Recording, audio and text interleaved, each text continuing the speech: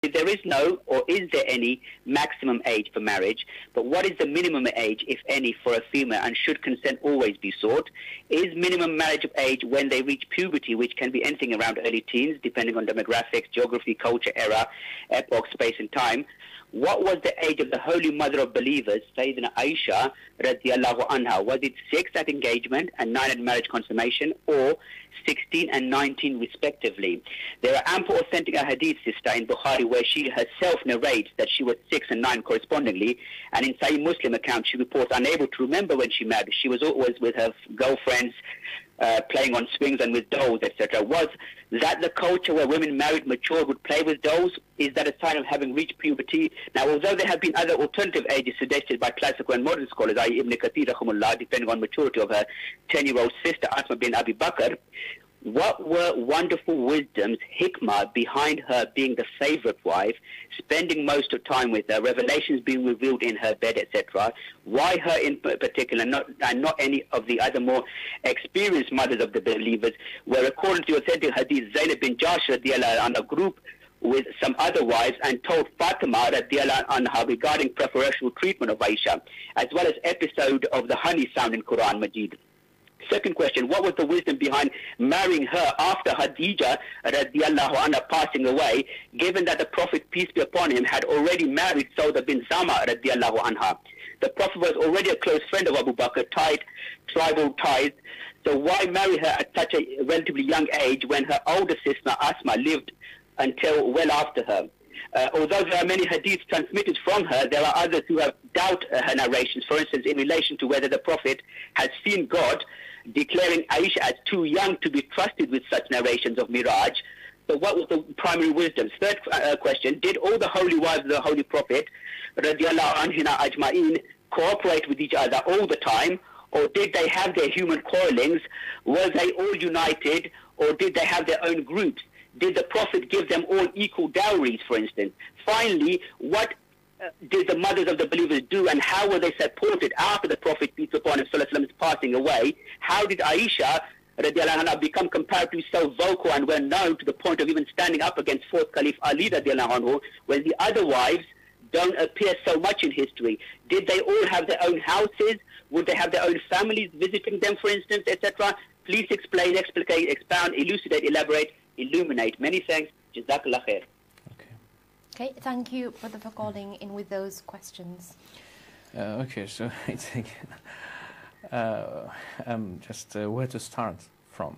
You know, with regards to this question about Sayyida Aisha, it became, as he mentioned, quite sensitive issue now.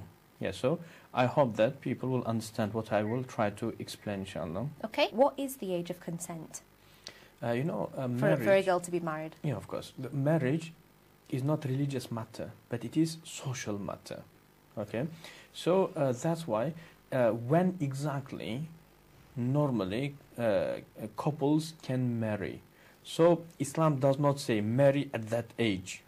Okay, but it is something that Prophet Muhammad, when he came, people were already performing this social act called marriage. Okay, and Prophet Muhammad only he exempted some certain oppressive types of marriages. Okay, but what about the age limit? It is just cultural thing. So if, for example, in our culture, in Uzbekistani culture, normally we marry in very young age. So even, for example, from the age of 15, as far as I remember, the legal, like permissible age in Uzbekistani constitution, in my knowledge, it was 17, if I'm not mistaken. And even before that, they used to do, but that would be called as, you can say, just cultural marriage. Yeah. But actual, you can say, contract, official contract would be done after 1 year after the marriage. See, Islam doesn't comment on the number. You know, how old does the person have to be, but Islam would be involved when it becomes a matter of exploitation. So if we're talking about extremely young girls and extremely old men, that can't be right. Exactly, yeah. So anyway, and also another thing, in our Uzbekistani culture, normally husband is older than the wife. Okay, but just next to us there is another country called Turkmenistan. Okay, also they speak in our language, you can say, same religion and very close culture, but in their culture, normally, wife should be a bit older than the husband. So does Islam come to say, you, all of you are kuffar, go to ISIS to get your head chopped off? It's a social thing. It is social thing. Okay, Islam does not say, do this. It's just cultural thing, and you just follow your own culture. Okay, but what about, let's say, in this African country in which life expectation is 30 years old? We do have it. Okay, in some of them 50. Okay, but some of them even 30. And in their culture, they normally even marry off in very early age. For example, at the age of 10 or 12 or 15, before the maturity age. Before Islamic maturity age, which is 18 according to Hanafi madhab, and other madhab, they have got their own, you can say, limits. So will that be permissible? So according to our, you can say, understanding of Islam, we say the marriage of immature kids will be only valid if their parents or guardians will set up that marriage. But what about the sexual intercourse? We say that should be done only after the maturity age. Okay, so that is the thing. Okay, so from here we understand that Islam does not limit the age. So if it is before the maturity age, it's not valid only if parents, father or guardian will set it up. But after the maturity age, they are free to do whatever they want. In terms of whenever they want to set up a marriage, they are free to do. So that is in terms of one side. Okay, so means now we just go with the local culture. Okay, so as long as there is no oppression, but what about for example, the age difference? I say that is also cultural. Islam does not limit. So Islam does not say that there have to be maximum 10 years difference. So if it is more than that, marriage is not valid. Islam does not say that. It is also a cultural thing. Okay, but as far as I know, in Egypt, for example, they say the maximum age difference should be 20 years. But if it is more than that, as far as I know, it's illegal in Egypt. So is that fine? We say Islamically we don't have any problem. So it is again cultural thing. So there could be that, for example, this lady at the age of 20, she can marry off herself to this person at the age of 50. So 30 years difference. Is that fine? Islamically, we say we don't have a problem as long as that is acceptable in that locality. But is it not oppressive, though, if a 70-year-old man marries a 7-year-old girl? No, oppressive in which sense? In the sense that she doesn't know what she's doing, yet she's married. No, 7-year-old. So 7 years old. So if it is immature kid, so we said it's not valid unless guardian or parents will set it up. You understand? So it is the responsibility of the guardian to protect from the oppression. Okay? So that is from one side. So it is pure cultural thing. Okay? So that is about this one. But what about the issue of the next issue was about the age of Sayyidah Ayesha when she was married. You know, obviously the most predominant understanding opinion of Muslims as well as non-Muslims is what Imam Bukhari narrated, that she was 6 years old, okay, when she married, and when she consummated the marriage she was 9 years old, and etc. Okay, so obviously, you know, just let's clarify one very important thing. Obviously we have two-sided people now. Okay, one side is, I would call them, you can say, the Bukhari people. So for them, Bukhari is absolute, you can say, absolute head and source of Islam. So even, by the way, these people, they went to that, you can say, level in which they say rejecting any hadith from Bukhari is nearly kufr. Okay, because normally I do get different type of articles and emails in which they say that a hadith of Bukhari now it reached to the level of aqeeda, belief. Why? So because if you reject anything from Bukhari, it could mean one of two. Either you are heretic or either you are kafir. Okay? Obviously, from my point of view, I say that I do not keep Bukhari as absolute, you can say, reference, and absolute, you can say, head of Islam. Bukhari, I mean, Islam existed before Bukhari, and it can perfectly exist even without Bukhari also. Okay, so that is my stance. And also same thing about Abu Hanifa. So I follow him in the fiqh and aqeeda, but Islam existed before Abu Hanifa, and it can exist without Abu Hanifa perfectly. Okay, and Bukhari and Abu Hanifa, they are two scholars of Islam, and we have many of them. Big number of all of them. So that is one side. And the second side, they say, yes, actually Bukhari is heretic, he is kafir. This, obviously, I do not follow any of them too. In terms of the age of Sayyidah Ayesha, we have this hadith of Bukhari, okay, and we have many other ahadith. The main narrator of the biography of Rasulullah is Ibn Ishaq. Okay, so according to the narration of Ibn Ishaq, Sayyidah Ayesha, she was one of the early Muslims. Okay, early Muslims means before the migration, 13 years before the migration message started. So, as a minimum, so because she accepted Islam within 3 years in the beginning of Islam. Okay, means 10 years before the migration, she was on the age in which she could accept Islam. Okay, so now my question to you. So, just girl at the age of 2, can you call her that she accepted Islam? Or can you call that she became apostate? 2 years old, 3? No. 4 years? Probably not. 5? Probably not.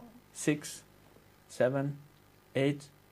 So just can you give me just minimum age in which someone can accept Islam or reject Islam, or accept Christianity or accept Judaism? It's really hard to give a number. Just minimum, as you estimate. I don't know, maybe 16, I don't know. According to Hanafi madhab, it is maturity age. Before maturity age, kid does not assume what is he doing. Do you understand? So it should be at the age of maturity for you to accept some religion or to disbelieve. Do you understand? So before the migration, before 10 years as a minimum before migration, Sayyidah Ayesha was on the age in which she could accept or reject Islam. Ibn Ishaq mentioned her name next to the name of Abu Bakr and his daughter Asma and Zayd ibn Harith and many other mature Sahaba as one of the people who accepted Islam. Means she was already mature when message started, and marriage happened 9 years after her accepting Islam. So now you can estimate. This is the narration of Ibn Ishaq. Okay, so then what is the superiority of Bukhari? Is it the conditions? Well, for me, we do have Hanafis, we have our own conditions of accepting hadith or rejecting them. So that's why we just do not consider the, you can say, the conditions of the Muhaddithin or Hanbalis or Shafi'is. We have our own Hanafi conditions. So according to our principles, there is not that big difference between the narration of Bukhari and narration of Ibn Ishaq. Both of them are on the same level. Okay, so now that is the main matter. So, but isn't it that conflicting? So we have to choose one of them too. So I say name of Bukhari does not make his narration superior, because he is one of many other great muhaddithin. Okay, so in terms of age of Sayyidah Ayesha, I do not have 100% certainty answer. Okay. Yep. Okay, we were speaking about, in some cases, in some cultures where very old men marry very young girls, maybe they're 9 years old, and they marry a 70-year-old man. It's not permissible in Islam for them to consummate the marriage. They can sign a contract. Of course. I did mention it. I did mention it within that segment that so marriage of immature couple is valid if it is set up only by parents or guardian. But in terms of consummating the marriage, it's only permissible Islamically after the maturity age. Okay, so I did mention it. Okay, yeah. So just coming back to the issue of this age of Sayyidah Ayesha, as I said, because the narrations are conflicting, so I do not have certainty. And even if one narration would be taken, that does not give you certainty, because only it is khabarul ahad. You understand? Okay, so that's quite important. And also, the narration of Ibn Ishaq is very, you can say, clear-cut. So in one place, he mentions that she was one of those who accepted the Islam in very early stage, within the first 3 years of like a mission. Okay, but after that, he comes back. In some of the copies of the manuscript, comes back to mention what Bukhari mentioned. Okay, but regardless to that, we have many other, you can say, ahadith, which shows, each of them show different, you can say, age of Sayyidah Ayesha while marriage took place. Okay, so anyway, so I think the key point of this issue is the name of Imam Bukhari. Imam Bukhari is very great muhaddith, only muhaddith scholar, but we had many other great muhaddith scholars. For me, Imam Malik in the knowledge of hadith is as a minimum 10 times above Imam Bukhari. But then how come that Imam Bukhari is so famous? I say he was not that famous during his century. Ahmad ibn Hanbal was much more famous. Ali ibn al-Madini, okay, Sufyan al-Thawri, Ibn Uyayna, okay, and Layth ibn Sa'ad, many others, they were stars of the field called hadith. But when exactly name of Bukhari became that famous? I say in my own understanding, Wallahu alam, it is, it started off by Hakim Naysaburi. Okay, so Hakim Naysaburi is, you can say, Sunni / Shi'i scholar. Okay, not Rafidi, but Shi'i. Okay, so he had this Shi'i, you can say, inclination, and he is from the 4th century. So that is the beginning of the name of Bukhari rising. Okay, and it became very big by Ibn Salah. Okay, Shafi'i, Ibn Salah, Shahrazuri. So, but Muqaddim of Ibn Salah, that is the book made Imam Bukhari such, you can say, a big name. But I do not believe that Bukhari is absolute, you can say, authority in Islam. He is one of many other great muhaddithin. Okay, beside him, we have Ibn Abi Shayba, glorious scholars, Abdul Razak al-Sun'ani, Imam Nasa'i, okay, and Al-Imam Darimi al-Samarqandi, okay. By the way, do you know the thulathiyat? Thulathiyat means the ahadith in which between author of the book and Rasulullah ﷺ 3 names. So in Bukhari we have something about 20, okay, 21 or 22, them type of, you can say, hadith with very short chain. But Imam Samarqandi, okay, Imam Samarqandi al-Darimi, so it's not Uthman bin Sa'id, which is very late, but Samarqandi Darimi, Abdul Rahman bin Abdullah al-Darimi, so Thulathiyat in his book, in his Sunan, is much more than in the Sahih collection of Imam Bukhari. So Darimi is not less, okay, in the knowledge than Bukhari. So we have many authorities. Okay, so appointing one scholar as main authority in Islam, obviously I never take it. No one takes it. But unless maybe we have this, you can say, non-qualified scholars or ignorant Muslims, just lay people, they may take it. Okay, so even they're taking, the ignorant people, they're taking very latest scholars, maybe from last century, they're taking them as like absolute authorities in Islam. Okay, so you can expect it from the ignorant people. But educated people and the academicals, they do not do that. Okay, so just go to any of the books. For example, the books of Jassas, okay, books of any of the scholars from any of the madhahib. You see them quoting a hadith from many, you can say, scholars, muhaddithin, many muhaddithin. Okay, not only Bukhari. Okay, so that's quite important. So I think the issue which made the age of Ayesha to be 6 and 9, that popular, it is only the name of Bukhari. Okay, so that is the whole story about this, you can say, the issue about the age of Sayyidah Ayesha. Yeah, and it's something that I think many non-Muslims believe. It's not even questioned. It's, for many people, Muslim and non-Muslim, it's seen as... You pointed on very, you can say, magic word, not questioned. So this, why is not questioned? I said because of the name of Bukhari. Questioning Bukhari is very close to questioning God. You understand? for contemporary Muslims, regardless, whatever their madhab is, beside Malikis. Malikis are very brainy people because their Imam is Muhaddith also. So they do question Bukhari. But Shafi'is, Hanbalis and contemporary Hanafis, for them questioning Bukhari is nearly questioning God. Okay, so for me, Bukhari is one of the Muslims, great scholar of Hadith, but he's not absolute authority in each single field of Islam and not even in Hadith. He's not absolute authority. And this is where we go back to the establishment of truth, or to your quest to find the truth. It's 100%. You have to question. Of course. You have to question everything. Of course, yeah. For me, absolute authority in Islam is only Quran. Yeah. I question even Abu Hanifa. We Hanafis, just go to any, genuine scholar, Hanafi scholar, ask him, what is the percent of the opinions of Abu Hanifa that you reject in your Hanafi madhab? Definitely he will say, if he's educated, he will say, as a minimum, 1/3 of his opinions rejected. You understand? So our Imam is Abu Hanifa, but we rejected as a minimum 1/3 of his opinions. Okay, so as you can see, it's a big thing. Okay, I think that is just amazing thing also. It trains you to consider human being as human being, not as a God. So absolute authority in Islam is Quran. Not Bukhari, not Abu Hanifa, not Ibn Taymiyyah, and not Malik. And it means also when people come to you with questions about what you believe, you can actually answer back to them, because whatever they say to you, you've already questioned it before them. Yeah, exactly. And you still come to that same conclusion. Yes. So that is a very important thing. So we should not tie up the religion of Islam with the name of a scholar, one scholar, regardless how great is that scholar. Okay, but if you tie up the religion of Islam with Quran, I say such amazing thing.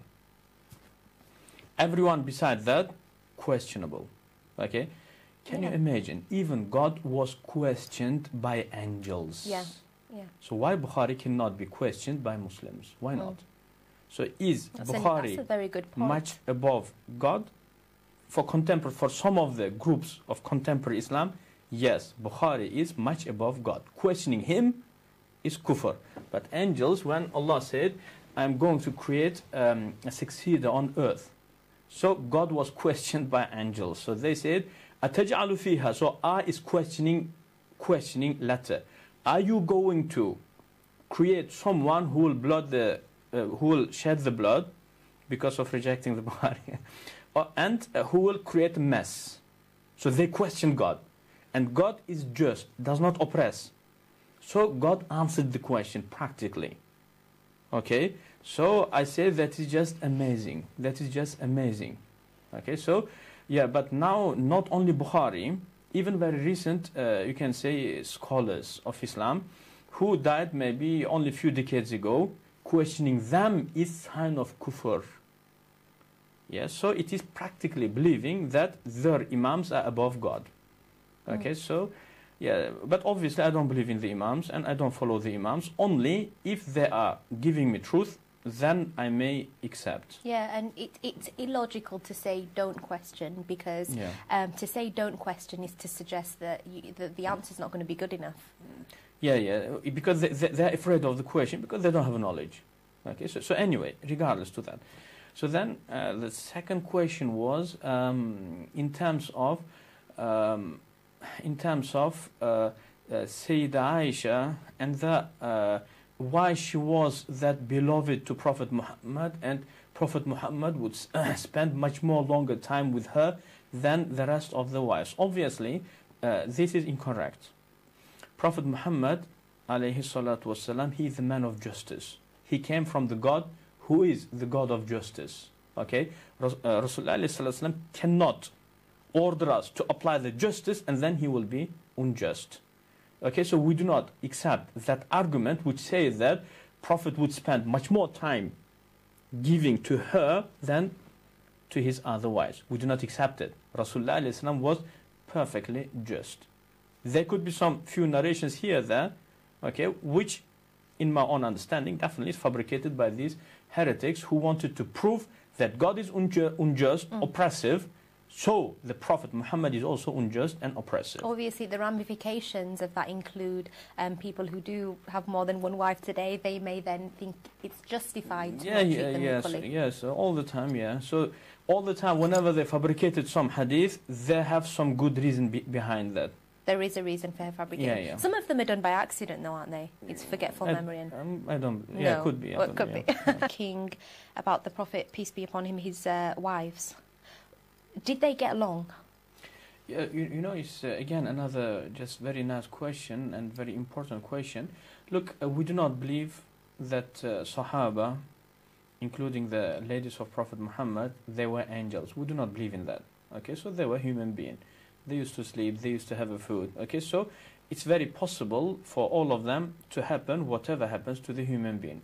No one rejects that. Not Ahlul Sunnah and not Shia, no one rejects that. Okay, so they are human beings, so all of them are quite possible, yes. But only the thing which Ahlul Sunnah wal Jama'ah believe about this matter is they actually, even if they would commit a sin or commit something which is incorrect, I mean the Sahaba, including the ladies of Prophet Muhammad, they would not insist on committing that sin, but they would repent. So that is our stance as Ahlul Sunnah wal Jama'ah. And also, same thing is applicable on this incident which happened between Sayyidah Ayesha, supported by a few Sahaba, Zubair ibn al-Awwam and Talhat ibn Ubaidillah and few other Sahaba, on one side, and Imam Ali ibn Abi Talib on the other side. Okay, so we as Ahlul Sunnah wal Jama'ah, we do believe that Imam Ali had full right to do whatever he did. Okay, and even Prophet Muhammad predicted what's going to happen and supported the stance of Imam Ali ibn Abi Talib. So he said many ahadith, okay, like privately, secretly to him, to Imam Ali, and publicly to all of the Sahaba. Okay, so we can only now narrate the public like ahadith which Prophet said publicly, because whatever Prophet said to Ali radiallahu anh about these type of incidents, so Imam Ali did not release everything. Okay, but anyway, so one of the most famous things about what happened in that time is that Imam Ali will be fighting against the rebellions. Rebelling, according to Islam, is a major sin. Okay, so so that is very strong, you can say, support from Prophet Muhammad towards Imam Ali ibn Abi Talib. Okay, yes. So, well, obviously, what do you expect from this person, Imam Ali, who was adopted son of Prophet Muhammad, who is trained and taught, disciplined by Prophet Muhammad? What do you expect from him? Okay. So you expect only that truth and being so, you can say, smooth and quick toward the truth. Okay, and Prophet supported that, sallallahu alaihi wasallam, saying that you will be fighting against the rebellions, and saying that Zubair ibn al-Awwam will be fighting against Imam Ali, and Imam Ali will be oppressed, mazloom, oppressed person. Okay, means whatever had been done towards Imam Ali, that was incorrect. Okay, so anyway, so that is the thing, and I really don't like to go into the details, because it is history. And history is written by historians, and you never know who are these historians. Okay, even if some of the Muslim sects and groups glorify these names of the historians, but I don't trust any of them. I say yes, possible. Okay, history is not a science for me. History is just stories. Could be right, could be wrong. But it's not 1 + 1 = 2. It's not that. Okay, history, yeah, this guy is saying such and such. The other guy will say something opposite. I will say, yeah, it's a good thing to know, but now leave me alone, let me study. Yeah, because everybody has their own experiences of things, which is going to impact the way they narrate to other people. Yes, regardless to that, I don't believe history. I don't trust history at all. History is just nonsense. Just stories, you never know what was the actual thing. So you don't see any reason to trust it? There's no reason to trust history? For me, it's 50-50. Maybe yes, maybe not.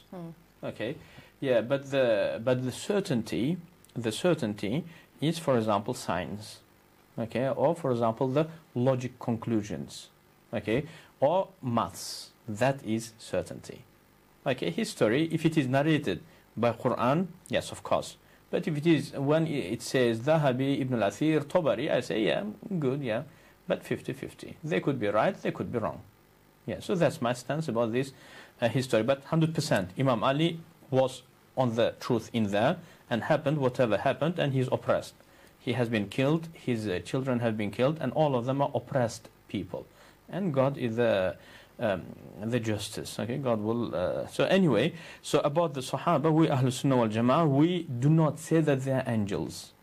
Okay, but what we say is they may commit sins, but they do not insist on it. So that is the stance of Ahlul Sunnah wal Jama'ah. So that's the overall thing. Yeah. Okay.